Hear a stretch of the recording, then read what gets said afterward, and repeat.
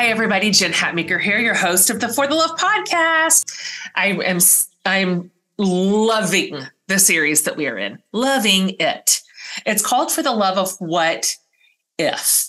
And we're kind of like running across the whole spectrum of what that question means or could mean in a life. I mean, everything from what if we were able to live with a better sense of our regrets and what to do with them, how they've shaped us but didn't wallow in them? Or what if we quit that thing that was sort of draining our joy and took a leap to do something new?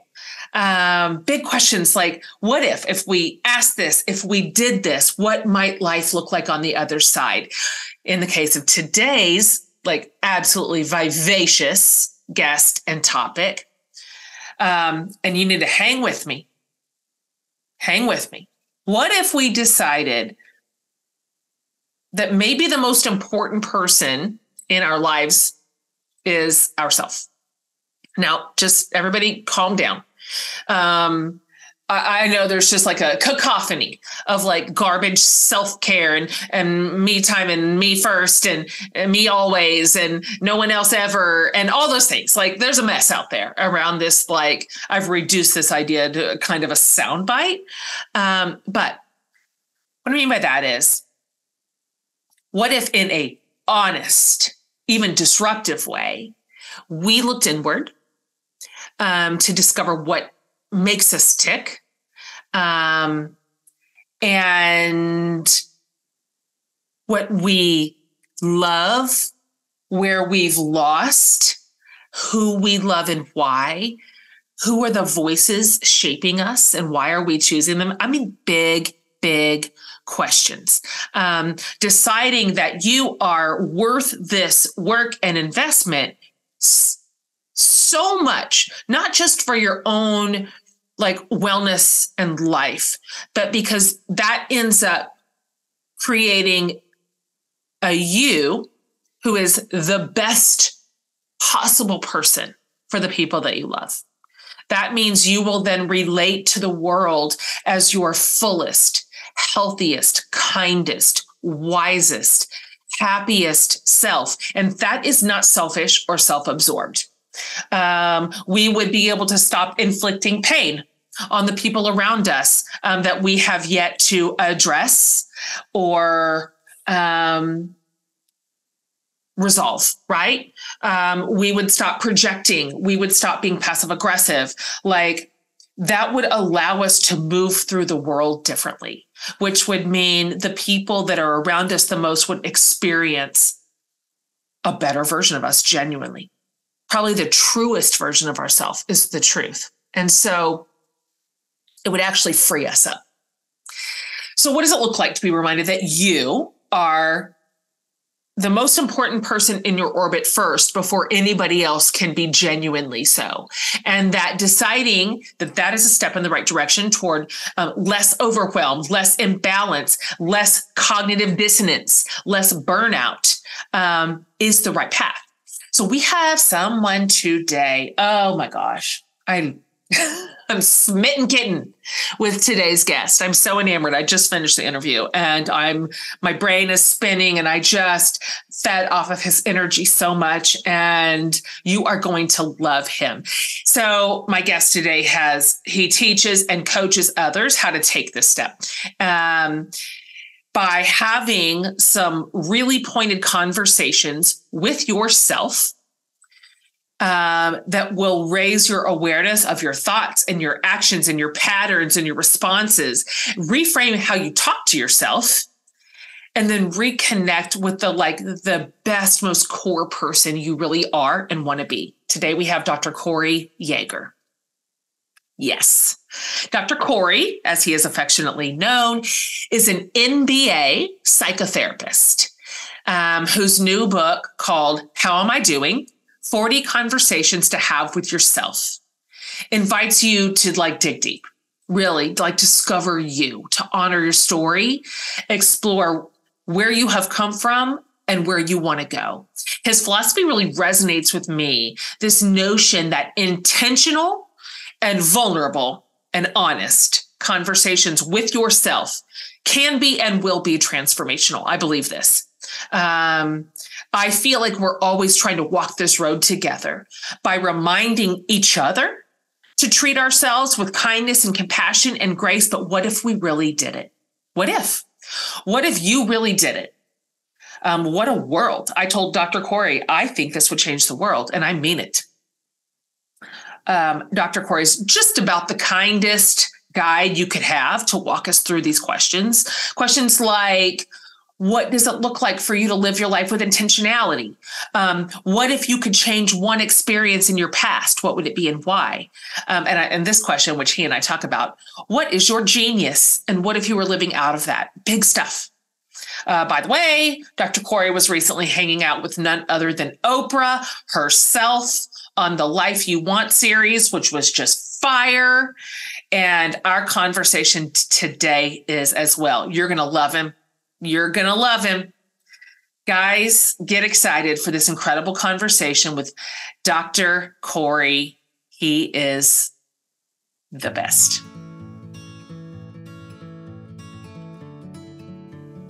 Dr. Corey, welcome to the For the Love podcast. I'm just delighted to meet you. Jen, I am just as delighted to join you today as this new year kind of takes itself off. It's pretty cool to be able to join you in conversation. Yep. You've got big work to do this year, and so do I. Let's start here. I've filled my listeners in already a little bit about you and who you are, and it's really fascinating work that you do. It's just, I'm just thrilled to know about you and your work, that you are in the ear of pro athletes and top execs. Oprah, for the love of Oprah. I mean, come on now. So if we could just kind of high level this for a minute. Yeah. Let's just start up here. Can you tell us a little bit about what the work of a psychotherapist / life coach / conversation starter looks like, and how you kind of got into this realm? What was your path into this space? Okay, so maybe I'll start with the path part. Great. I am a big believer in manifestation. I know everyone doesn't play with that, but I do. So when I was working on my master's, I'm the first in my family to even get a BA, much less a master's, and then a PhD. I was about to begin the journey of my master's, and my grandmother, who is probably the most, not probably, for sure, is the most wise person that I have ever encountered, and passed away a few years ago. I was about to start the master's the next day. I called her, Granny, I'm about to start this master's. I just want to see if you have any thoughts. And she said, well, baby, I don't even know I don't even know what a master's is. But let me give you a piece. She said, let me give you a piece of advice. Whatever your dream is for the master's, write it down, slide it in your Bible, go about your work. So I did. So I wrote down 20 years ago. I still look at this paper today. I wrote down, I want to find a way to use this therapy thing that I'm about to uncover and discover to work in the NFL or the NBA. That's what I wrote down 20 years ago. Nice. I wrote it down. No one was doing this work at all. It was very close to the time that the Michael Vick situation had happened with the dog stuff. And I remember thinking, I wonder who talked to that kid before. I wonder who got in his ear and said, hey, you got to think through this. What are you up to? So I wrote that down, went about the work of finishing my master's and then my PhD. And then that manifestation ended up coming my way. Started working, did a little dabble work with the Toronto Raptors, and then ended up getting this job with the Detroit Pistons. So that's kind of the way it came about. The best way I can describe. Quick follow-up question: did you just call the Raptors and be like, "Hi, I'd like to get inside the heads of your players"? To some degree, I started sending out emails. Yeah, because I started thinking, all right, so I don't know how do you even do this? Well, sure, I don't know, send emails out. So I started flooding the NBA and the NFL with emails. Yeah. And I didn't even have my master's done. I wasn't even done with my master's at this point. So I was I was thinking forward. So I'm flooding it, just trying to discover what this therapy thing was. No one really responds. It's like 3 years I'm flooding. I kept sending. And then one day I get a return from a person at the Toronto Raptors. I'm like, what is this? And it kind of unfolded and talked to them 5, 7, 8, 9 times. And then, well, we got somebody that may need your service to talk to. Kind of unfolded. Then Coach Casey left, the head coach of the Raptors at that point, left the Raptors and came to the Pistons and called me and said, I think there's something we'd like you to work on here. I think there's some work for you that could be really helpful. So that goes into my day-to-day work as a conversation starter or a psychotherapist and a life coach. The best way I can describe it, Jen, is that I become an uncle to my players. That's what it is. I become an uncle. I happen to be an uncle that has some really deep therapeutic chops, some deep psychological chops that I can talk to you, and there's all kinds of theories and modalities that are moving through my head, but it will sound like a conversation with a good friend. It won't sound like the therapeutic modalities and all this language that people get turned off by. That's moving in my head, but it shouldn't sound like that to you if I'm working with you. It should just sound like I'm talking to Jen. Jen, how you been? Oh, Jen, how'd you handle that? Oh man, that's got to be tough.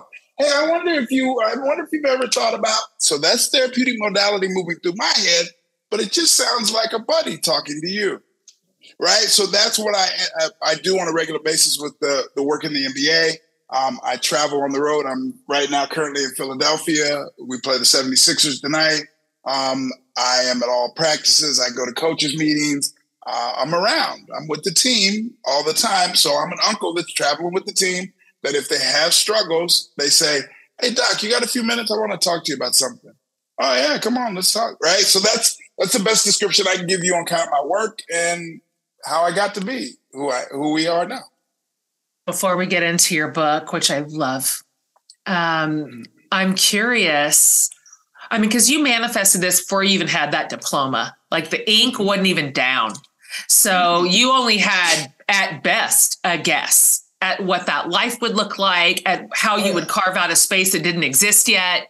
Right. You're assuming a career that didn't exist. So now that you've had it for a couple decades, what's been the most fascinating or surprising or fulfilling part of the job that you actually have now, that you can now comment on in a factual way, that maybe you didn't necessarily, or how could you have seen coming? I really think I'm amazed every day that I look around and say, I'm surrounded by multimillionaires, and these kids are multimillionaires, but not long ago, they had very few dollars in their bank account. Literally, Jen, there's a story. I was working with a young man, and we were talking about some of the struggles. Like he's got all these finances and everybody wants a piece of it. And he said, Doc, I just got to tell you, before I got drafted, I remember looking at my bank account and I had $12. I couldn't even take a $20 bill out. I couldn't even go in and take a $20 bill out. I had $12 in my account. I got drafted, signed. I looked in the account. I had $12 million. So you go from $12 where you can't even take a $20 bill out to now you have $12 million, and you what do you do with all that? So I'm almost amazed at how people go from very little to almost an overabundance of financial opportunity. That's odd to me, and it's really cool, and it's part of what I talk to them a lot about. So that has stood out to me in terms of my work. The other thing that I would say, Jim, that stands out is how normal these young men are. There's normal guys. There's normal guys. Sure. Yes, if you didn't see them because they're 7 foot, but if you just talked to them, if you just heard their voice and talked to them, you would say it's just a normal dude, not some multi-millionaire. We've got guys on our team that have made $38 million a year, but if you just talk to them, you would say, maybe it makes $50,000 a year. So how normal they are in their existence and their day-to-day approach and existence is almost amazing to me, almost was a surprise, right? When I came into the league, I think I was surprised at how normal everything was. So those are just a couple of things that stand out that are amazing to me. That makes sense. I mean, they're still trying to figure out what to do with their wives. They still have an issue with their mom. They got in a fight yesterday with a teammate. They don't know how to resolve it. They can't sleep. They're just dudes. They're just dudes. They're having a life. They just happen to be really tall and really rich. Hey, that's exactly right. And they say that though, Jen. You hit the nail on the head. They are saying things like, my wife is mad because we had this 10-day road trip and I'm going to miss the birthday party. Yeah. And she's pissed at me, Doc. And I don't know what to do. I got to go to work. But she's not happy. And she hates our schedule. So working through that, because the schedule is, all right, that schedule is what pays the bills though. So how do you deal with that? Is really the work that I love to do every day. I love it. I love that you're taking good, tender care of our elite athletes' hearts and minds and relationships. Nobody's done that really in earnest until recently. They were just our superstars and our performers and our idols, but they're just husbands and sons and brothers and dads. And so what worthy work. Because they also have complex lives. I mean, going from $12 to $12 million overnight, that's complicated. I mean, everybody listening is like, please give me that problem. But that is complicated. That is challenging. And so I'm thrilled that you are there to take care of their souls and their lives and their relationships. It's fantastic. Thank you. This episode is sponsored by BetterHelp. When we are at our best, we can just feel it. We show up for our people, our friends, our families, our spouses. We show up for ourselves, just firing on all cylinders. But because this is the thing called life, it doesn't always happen this way, right? We get bogged down. We get overwhelmed. We don't show up in the way we want to, right? We wish we were. But working with a therapist can help you get closer to the best version of you. Because when you feel empowered, you're more prepared to take on everything life throws at you. I know for me, therapy has been the ultimate game changer. I've just learned so much. I can't even quantify it. Positive coping skills, how to set boundaries, codependency work, just everything. It truly does empower you to be the best version of yourself. And it isn't just for those who've experienced major traumas. We can all benefit from therapy. If you're thinking of giving therapy a try, BetterHelp is a great option. It's convenient, flexible, affordable, and entirely online. Just fill out a brief questionnaire to get matched with a licensed therapist, and you can switch therapists anytime for no additional charge. If you want to live a more empowered life, therapy can get you there. Visit betterhelp.com/forthelove today to get 10% off your first month. That's BetterHelp, HELP.com/forthelove. My friends at Thistle Farms have a saying that goes like this: love is the most powerful force for change in the world.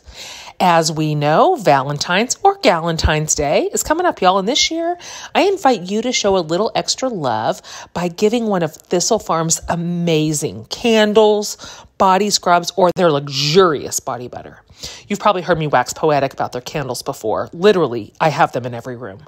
The scents are incredible, like Bulgarian lavender and eucalyptus mint, my favorite, grapefruit jasmine, rose hibiscus, so many more. I love all their delicious smelling bath and body sets too.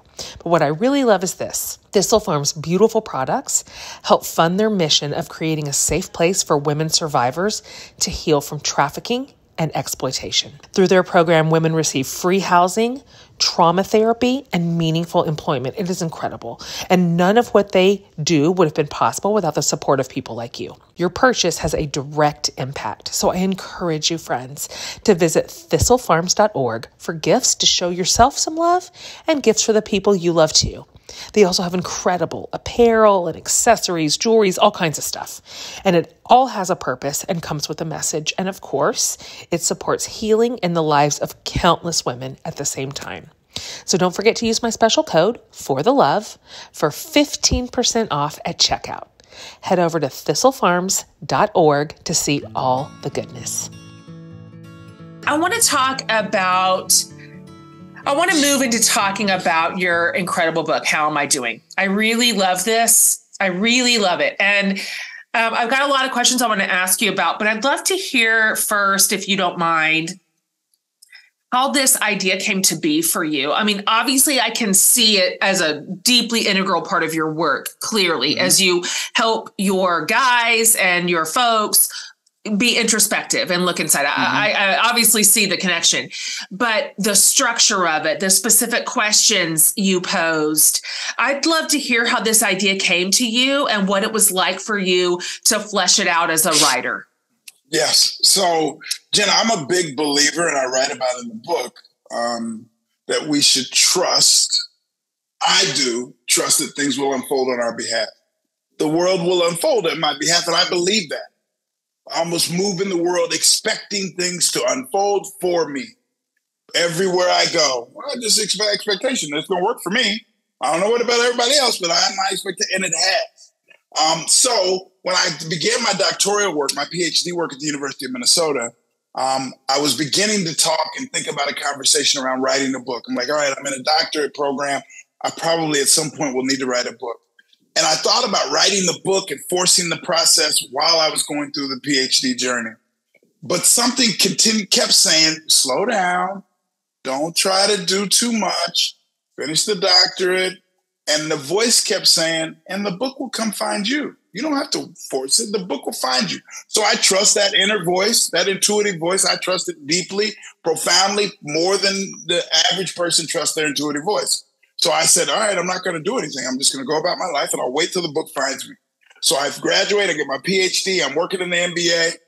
And then one day I do this documentary for Oprah and Prince Harry called The Me You Can't See. So they follow me as I do my work in the MBA, and they followed for me for like a year and a half. And then I did a little piece in the documentary that was like maybe 15 minutes long. It was really cool, got a lot of cool press, but that went out. And then one day I get an email out of nowhere from HarperCollins. I'm like, what the hell? Who's Harper? What is this email? And it's one of the VPs saying, hey, I watched your piece on that documentary, The Me You Can't See, and we spoke as a team, and we believe that you have a few books to write. And we'd love to talk to you about writing, starting with one of these books. So I'm like, oh, so the book found me. Oh, it found me, right? So I re-engaged with them. And then what I knew from that position, Jen, is I get to drive the car. I get to drive the process. I didn't have to say, all right, well, what should I write? Do you want me to rewrite that? So they wanted me to write, then I'm going to write it in a way that makes sense to me. So I wrote the book in a very simplistic way because my grandmother would tell me, and oftentimes did, when you get too smart, that's not good, son. Always put information down where the goats can get it. Down low where the goats can get it. Don't put it up high because they can't get to it. So I wrote the book in a way that any average person can read it and walk away with information that would be helpful for them. So one of the things that I do, Jen, my writing process is quite different than most. I like a lot of chaos around me as I write.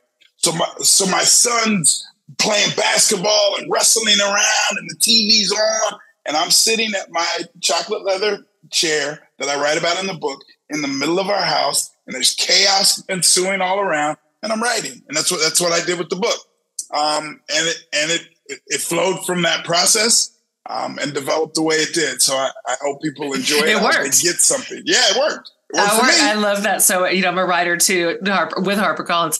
And I'm like, there is no one way to skin this cat. Like everybody has a different sort of creative energy. You want noise and chaos. I want dead silence. I want empty space, like whatever gets it on the page. Whatever gets on the page. And I'm just telling you, I love the way that you wrote it. I will not forget that your grandmother said, put it where the goats can get it. I am working that into my repertoire as we speak. And that's the truth. It's so accessible. It's 100% accessible, not just for academics, but for people.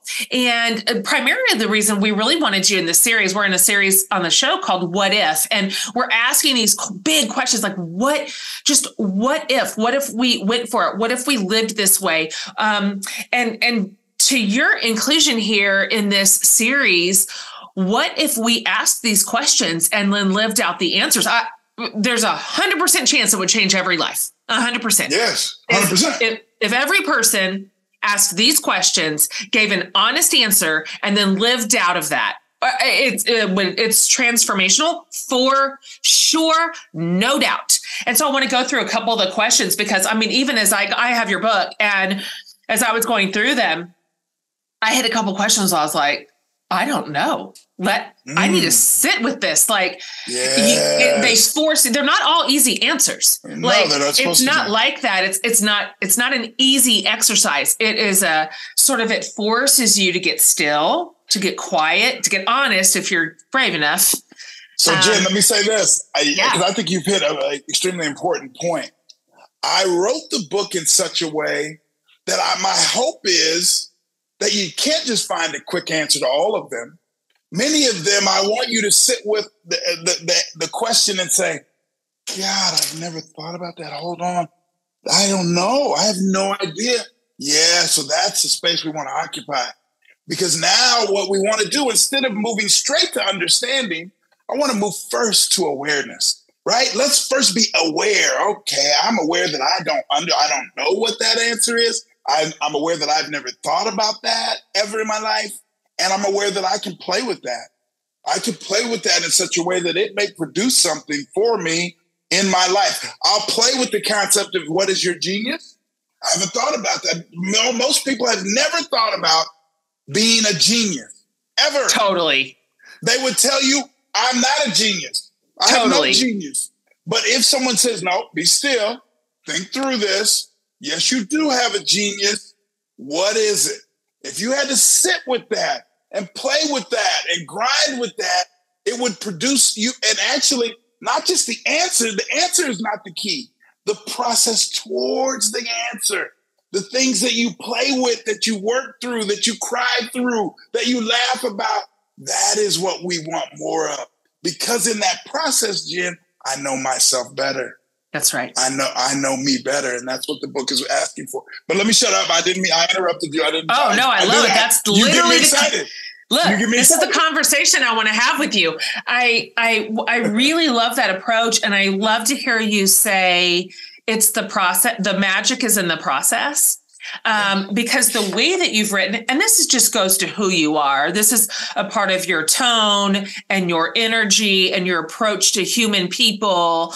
You've posed it all and framed it in such a way that what you really invite the reader to do is maintain a generous spirit of curiosity about themselves. It isn't like, I think some people might hear us say, I'm asking you a bunch of questions that you need to answer. And it might feel like, oh, hell, are these like bringing me to account? Like I haven't accomplished everything. It's not like that. It's not like a list of pat answers that you're supposed to have by a certain point in your life. That's not at all the approach. More, it's this, okay, let's get real curious about like, who am I and what moves me and what's inside of me and what's possible in me and for me. And I like how you keep using the word play.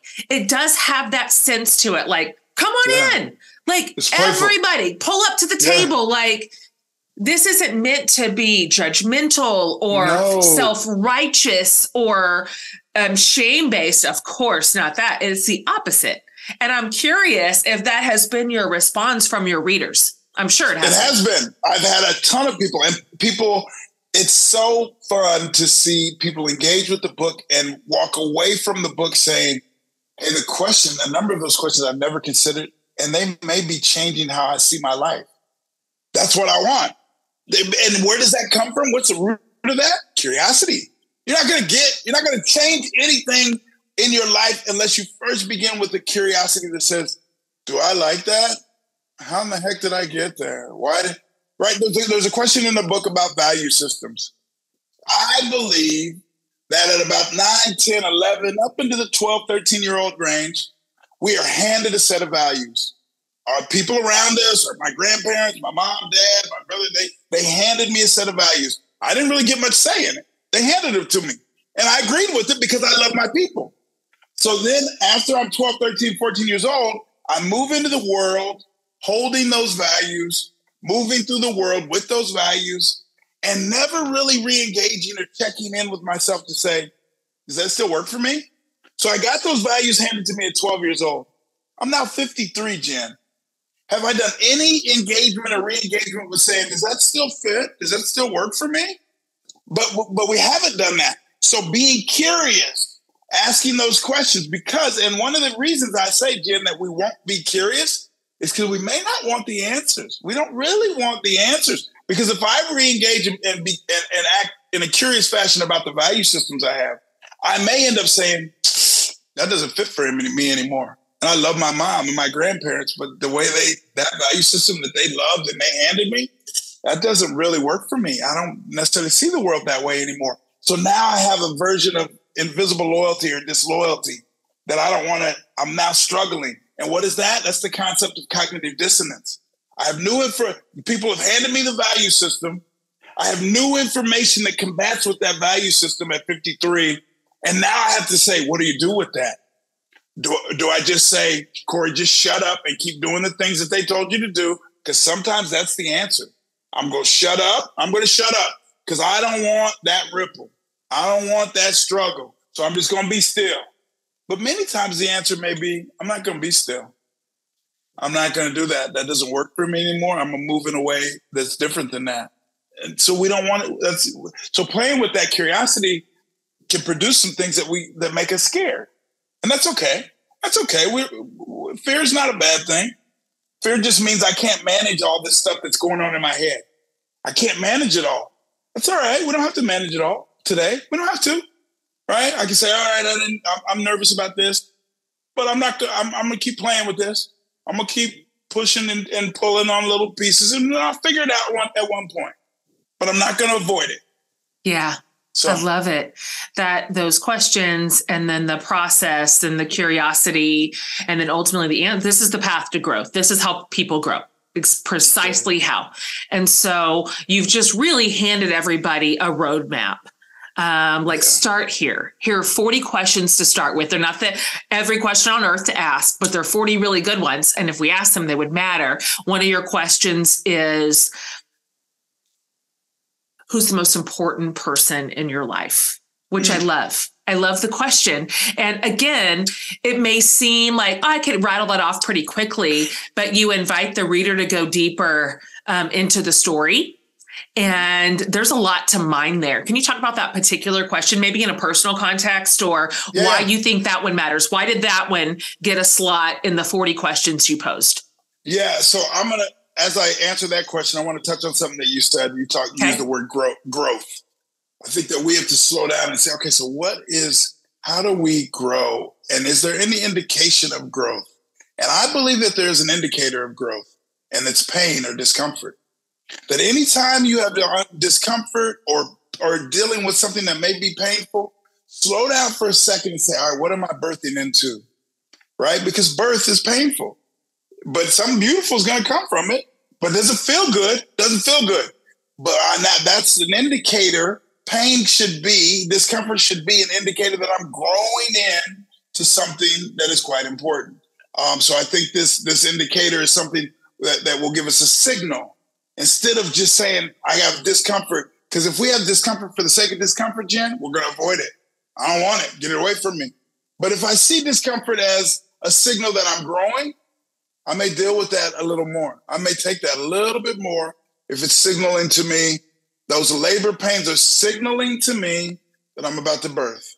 I'll deal with them. Right?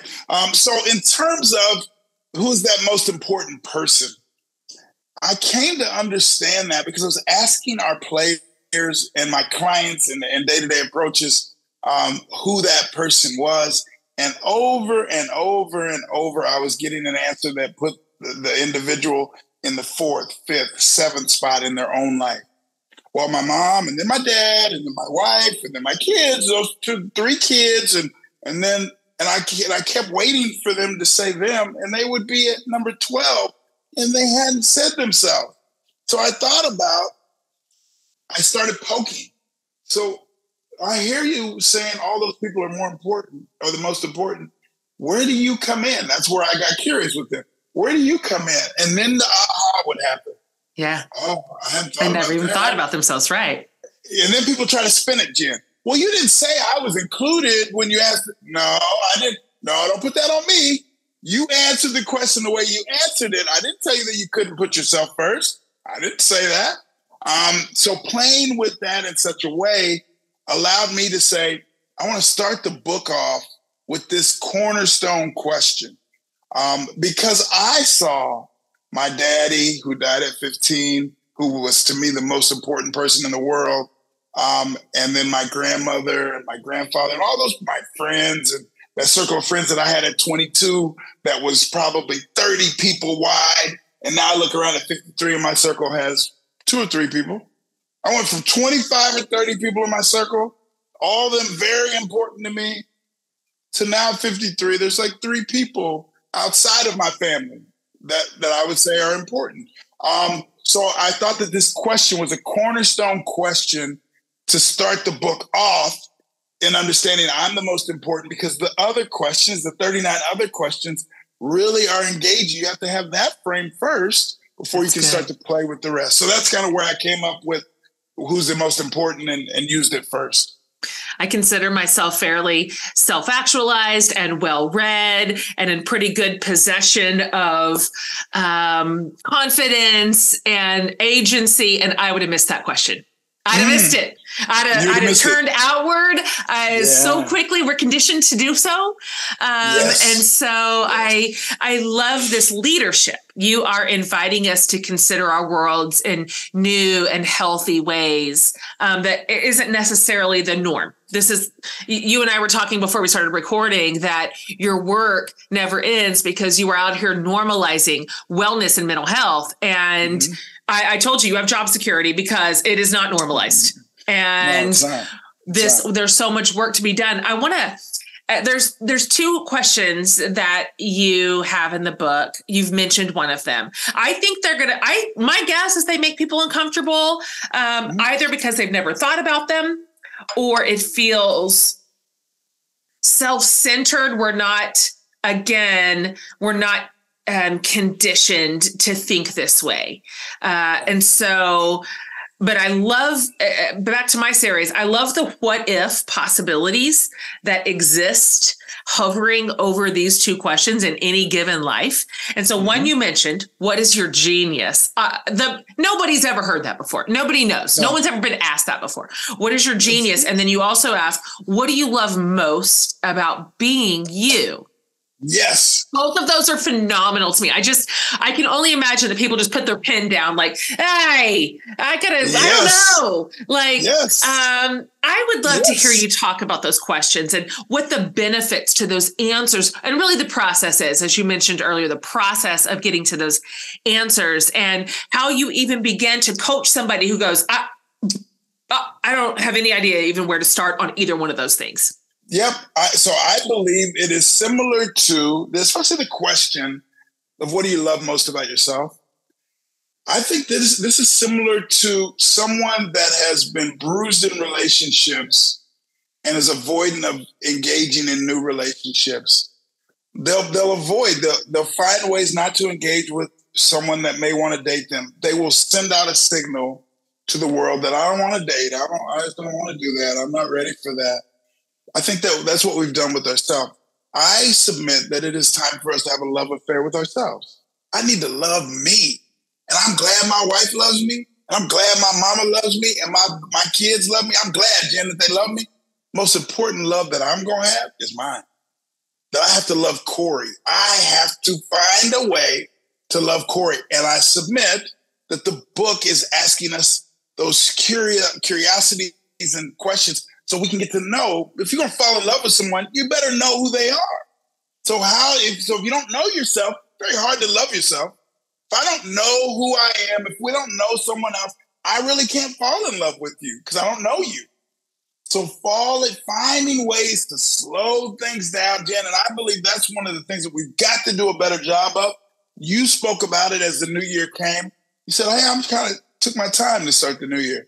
Yeah, slow things down, right? So this question of engaging about how the things that we love about ourselves is about falling in love, taking that slow, bite-sized approach to love affair with self.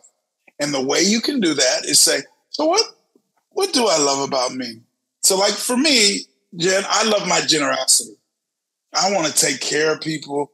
People, if you're going to be around me, I'm going to be the person in the group that says, I got dinner.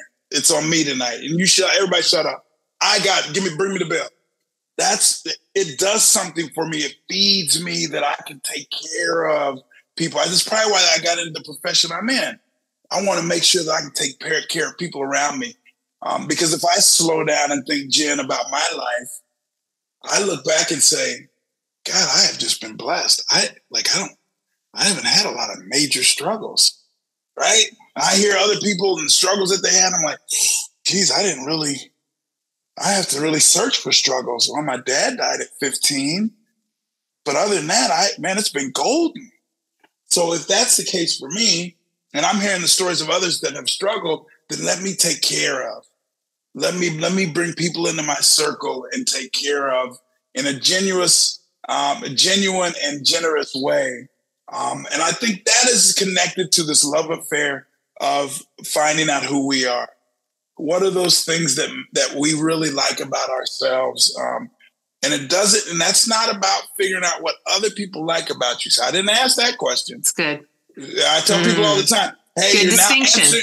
You're answering a question I did not ask. I don't want you to answer. I say it to my sons all the time. I ask them a question. They start answering something. Hey, you're now answering a question I didn't ask. Don't answer that question. Good. So you can answer that question for someone else. The question I ask you is not what other people think that they love about you. What do you love about you? And people get stuck, and that's okay. Get stuck in that space, play in that space, come back and forth, move to the next chapter, and then come back to that. But find ways to understand what it is that makes you who you are, that makes you smile about yourself. And in that genius you'll find that genius answer as well, right? Because I think we have it, Jen. I know we all have genius. Me too. We don't see it as genius. So if we slow it down, engage with ourselves, move with that curiosity, we'll say, well, the thing I love about myself is probably very connected to the thing that I'm a genius. Oh, those things. Oh man, I'm starting to see connections here. And the book, I think, is a web of connections. And you can jump around. You don't have to start with 1 and go through 40. You can jump around. That's my thought. I could be off, but that's how I see it. I love it.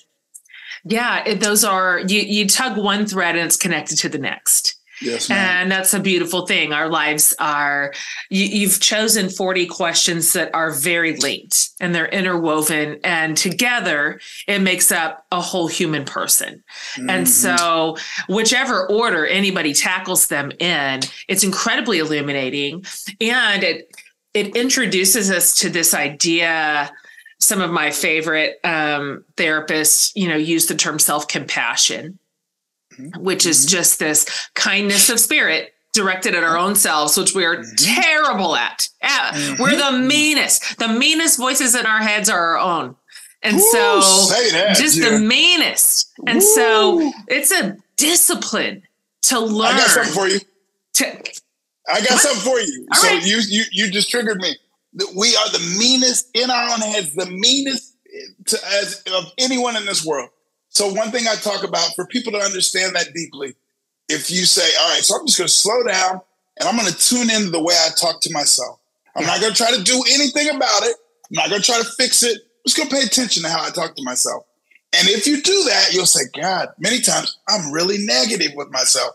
And if we had someone take a transcript of those negative thoughts, type it out, and hand it to a stranger, and tell the stranger to read it to us, say those words to me, we would run from that person. That's right.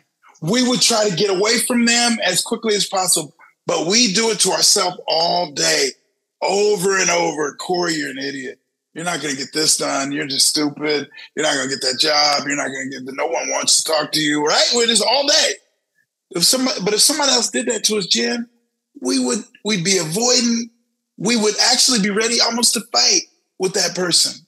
At the very least, to verbally fight with them. That's right. But we do it to ourselves all day long. So we've got to do better with that. And that's why I submit that it's not about trying to jump and change it today. first tune into it. You got to be aware of it. All right, how am I talking? Man, I'm negative. Man, now you can slowly, one by one, catch some of those thoughts in the middle of those thoughts and say, does that serve me? No, it doesn't. Then I'm not going to do that. I'm going to replace that thought with something better, right? And I think, and we can do that. I don't think we're aware of it. I think right. We're not, that's not a life sentence. That way of thinking, we really can retrain our minds. We can create new pathways. We can switch the narrative. We can reverse that sort of punishing self-talk. But it does require everything that you're asking of us in your book, which is intention. Like it requires intention. We just cannot default to our values, our perspectives, what used to work, whatever voice is on autopilot in our heads. I mean, that'll just keep going without any intervention. But it's this disruption. And this is a little bit disruptive. Like the work of this is, and you mentioned that earlier. And I appreciate you making room for the fact that some of this will feel disruptive because it is. Something super popular to talk about this time of year is New Year's resolutions, of course. But I can tell you something. I've really never been a resolutions girl. I love them in theory, but in practice, it's just really never taken hold. It feels like a lot of pressure on top of already feeling a lot of pressure because life. So what I like to do is this. I think about areas of my life where I want to turn the dial just a little bit, like just adjust and recalibrate and set a small intention, maybe learn something new. Perhaps that's how you're exploring the new waters of 2023 too. If so, I'd love to invite you to check out my Me Course series. Me Course is my e-course series designed to help you show up better for yourself, for your family, and really everyone else. It's inspirational, it's educational, and it's actionable. Really, it is for all of us, and it's content that we can really use to create the change we want. I'm always joined by the most amazing category experts in everything from finance to wellness, faith, content creation, cooking, parenting, and more. Each Me Course is on demand with 4 15-minute-ish learning videos, along with digital resources, additional bonus videos, and so much more. Plus, you get access to our private community of learners. Explore more about each course and check out the incredible savings at mecourse.org. Happy New Year, everyone. Let's do this. I want to ask you about one more question in the book before we land it here. But in this exact series, we did an entire episode with a guest whose PhD work revolves around this idea of regret. And he has reframed regret and wrote a whole book on how regret is useful and how to approach it in a different way. It's also a disruption of the way that we generally process regret. And so one of the questions that you ask is, what is the mistake you have learned most from in your life, which is very similar to what he and I discussed, that this, if we'll let it, it'll be our best teacher. If we'll allow it to be our teacher. And so I wonder if you could talk about the process you have of helping people walk through this, particularly by looking at small mistakes first, and then perhaps easing up into the ones that kind of haunt us. And then you recommend a course of action to follow up at that point. Can you sort of talk about that for a minute? Yeah, I think this concept of regret and looking back at things that if we could change one thing, I think it calls for a bite-sized approach because we're not going to just jump in and change all the things that we regret. It is the African proverb of how do you eat an elephant? One bite at a time. You just take a bite of it. You don't have to try to eat the whole thing. Just take a bite and figure it out as we move. So going back into our past, I think that we have to recognize that memory, past, regret, all those things are in the past. That memory it plays a significant role in our lives. And it's not just to reflect on what has happened, but it is rather to inform us about where we're headed, right? So if I can look back and use my memory, use that to inform where I'm headed, right? What did I learn? It pushes it forward. So that bite-sized approach is not just set up so you can flash back and turn it into a movie of regret that doesn't serve us. Utilize that to serve us as we move forward.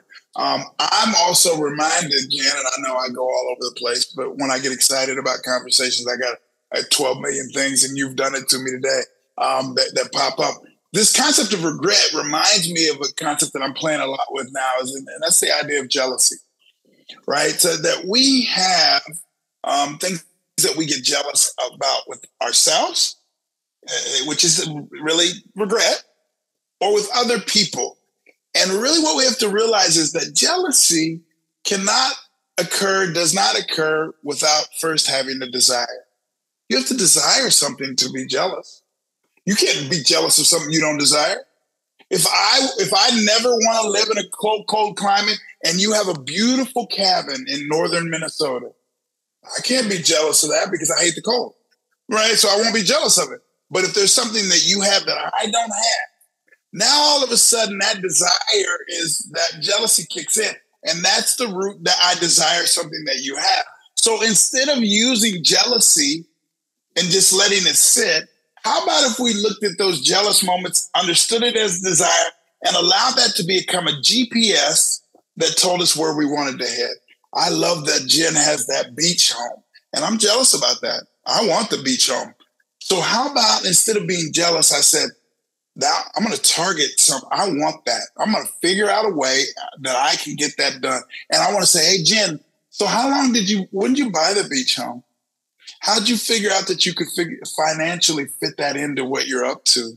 Right? So now I allow that thing that I'm jealous about, that desire that I hold deeply, to become a point on the map that I can drive towards, as opposed to just saying, I hate that Jen has that house. She doesn't deserve it the way I do. I deserve that more than she does. And then what I would also do is get friends beside me to say, yeah, do you see that Jen she's putting it on Facebook again?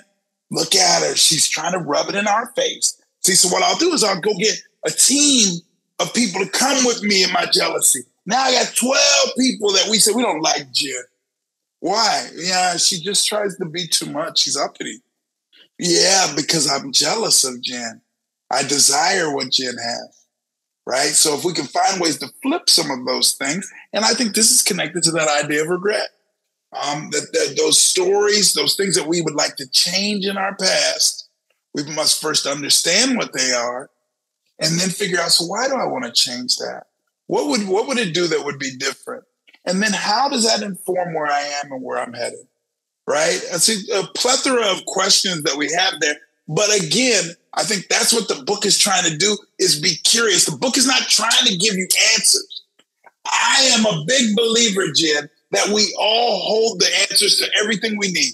Everything that happens in my life today, I am fully equipped for. Anything that occurs, I'm fully equipped for this moment. And if we trust that, if we understand that our lives as such, then we can move with confidence in our, right? You, Jen, you do it. I don't know you well, but I can tell you move with a level of confidence in your life. I do the same. It's what I said earlier. I almost expect for things to unfold. I'm not being cocky about it, but my expectation is I got everything I need. I'm going to move in the world with an expectation that things will unfold for me and those around me. And I won't hold that just for me. I'll be generous with it. I'm not going to be greedy. I'm going to always be generous. My wife and I have had many an argument that, honey, if I go take $500 out of the bank, I'm going to get that shit away. I'm going to give it away. I'm going to say, hey, you need a man, come here. I got a question for you. If you answer $100, that's who I am, right? So the arguments that we had, I said, but honey, me giving has gotten us to some degree where we are today. Yeah. I'm never going to stop giving. Yeah. Because I think it comes back 1,000-fold if it's genuine. Yeah. Right. Yeah. So I know I hit a billion. No, I love it. And I like that example because it's sort of framing around this idea of jealousy. You know, you started with a ubiquitous experience. You want what somebody else has. That's common. There's no morality attached to that. Nope. It's just a normal human way to feel about something. Yeah. But then you attach it one way or another. You can attach it to, I wonder what it would look like for me to set that as an intention for my life. And that takes you down this road all the way, maybe to it. but just the teeniest tweak. And this way you decide to disparage the person who has it. You follow that down, but you're all the way down a road you do not want to be on, which includes resentment and bitterness. And you are a contagion among your people. And these matter, these little early toggles. When we've got this moment, we get to figure out how we want to respond to it.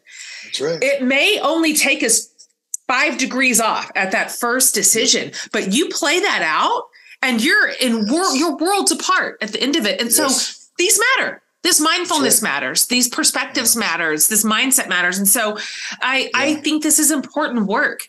And it excites me to think about what people could discover at the end of it. What would be sort of awakened in their own hearts and minds and souls, and then ultimately their lives. It's really exciting. And I love it. And I think you're fantastic. I wish I was an NBA player so you could just coach me every day. Every day. I've got problems. Sheesh. Me too, Jim. Me too. Dr. Corey, now you asked us all the questions. I have one more for you. This is my one question. I actually ask everybody this, every episode, the end of every episode, no matter what series you're in. So by the way, I would love for you to answer this however you want. Like there's you can answer this earnestly, or you can answer this absurdly, and we get it all and we love it all. So I don't care. I borrowed this question from a priest that I love, and she asked this question. What is saving your life right now? What is saving my life right now? Just right now. What is saving my life right now? I think what is saving my life right now is my belief that I have a multiplicity of options that will all be unbelievably beautiful. I have tons of options in my life, and all of them are absolutely beautiful. So I'm not shrunk to, well, you only have these 1 or 2 options, and that's all you got. No, I think there's a multiplicity. I'm an author. I'm working in the NBA. I love to do work in schools with young people. I think there's a ton of things. And I think that's exciting, and it's saving my life because I know whatever, kind of what you said, whatever journey I choose, I'm going to smile. I'm going to smile. And I'm going to be supportive of others in that journey. So I'm not stuck to one roadway. So good. That takes all the pressure off this invented idea that there's one right path for each of us, and God help us if we don't figure it out. That's right. That's actually 100%. Not true. The world is way more abundant than that. It is not that scarce. So beautiful. The law of abundance. The law of abundance. I believe in it. Law of abundance. Yes, I believe in it for all of us. But if you don't believe in it, you have scarcity. That's right. You're not gonna have enough. Like, oh my God, I only have enough to pay the bills. Yeah, well, that's what you're gonna always have. That's right. But I believe that there's more than enough, and I'm gonna get my fair share, and I don't have to worry about it. It's coming. I ain't worried. I don't worry.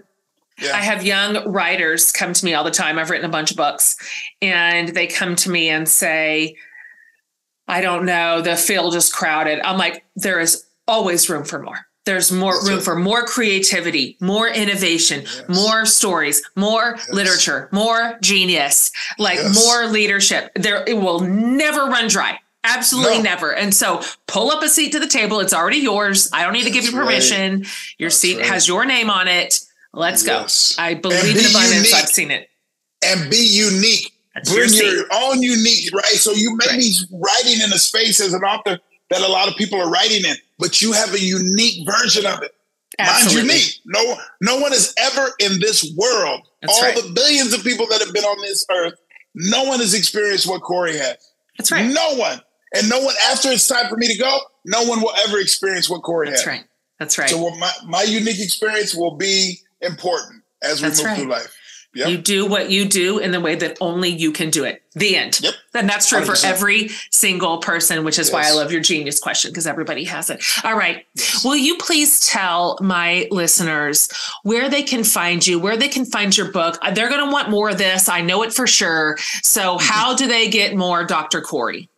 Yeah, so the book is kind of everywhere: Amazon, Barnes and Noble, any of the major sellers. If you want to find me on Instagram or TikTok or Facebook or Twitter, it's really Dr. Corey Yeager, CoreyYeager. You can find me at any of those social outlets. But you can find the book if you Google "How Am I Doing? 40 Conversations to Have with Yourself." You're going to find it everywhere. You'll find me. You'll find me. I'm not hard to find. Yeah. And if we play our cards right, we'll see you at a game. That's right. So That's right. We'll look for you on that sideline. We know you got those good seats. Yep. We know you do. You've earned it. You've earned it.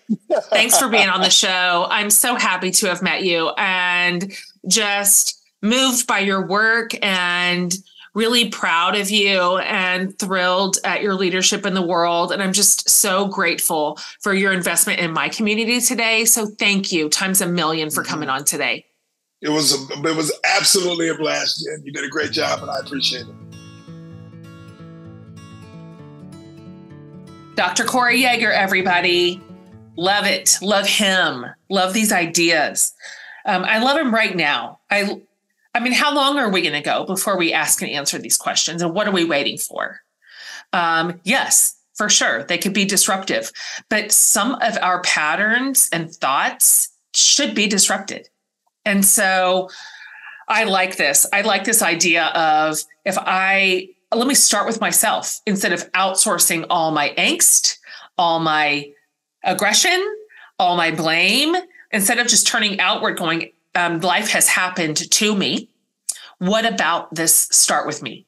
Let's start with the hard questions for myself. I love it. I love it. And I think this is fantastic. If you go to jenhatmaker.com under the podcast tab, we will have this episode, all the show notes, and we'll round up all the links for you. So you can follow Dr. Corey on socials and get a quick link to his book and every other resource we can find from him for you. See you next week.